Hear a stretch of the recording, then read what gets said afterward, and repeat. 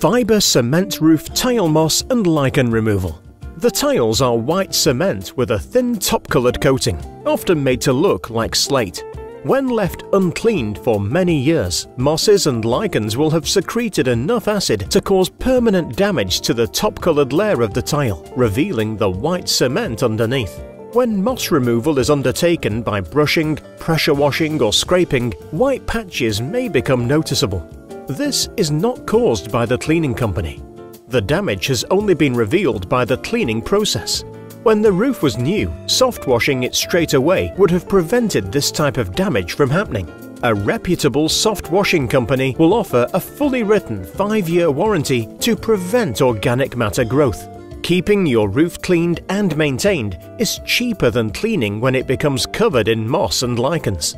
The safest method to remove the mosses and lichens is soft washing using green wash to gently kill off the organic matter without causing further damage like a high-powered pressure washer could.